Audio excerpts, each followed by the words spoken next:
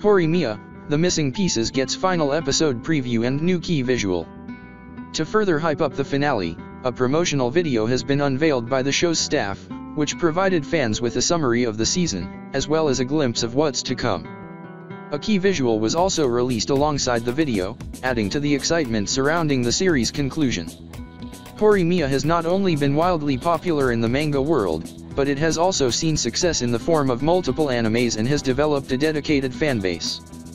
The previous anime adaptation consisted of 13 episodes and premiered in Japan in February 2021. Building on this triumph, the announcement of the second anime series, Horimiya, Peace, arrived on March 25, 2023.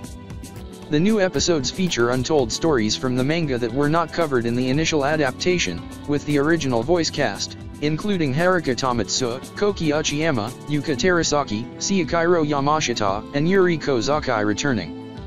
And Crunchyroll simultaneously streamed the show in both Japanese and English.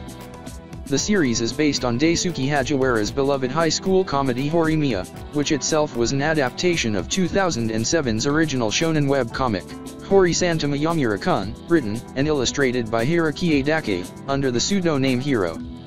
Running in Square Enix's monthly G-Fantasy magazine since 2011, Hagiwara's adaptation concluded in March 2021 under Hiro's supervision. Square Enix released the final compiled volume in July 2021, followed by the English version by Yen Press on May 23, 2023.